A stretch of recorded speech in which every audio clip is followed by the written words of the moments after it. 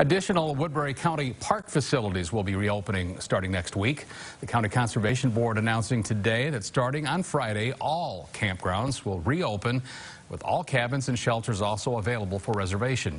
Camping is limited to one family or 6 registered campers per site.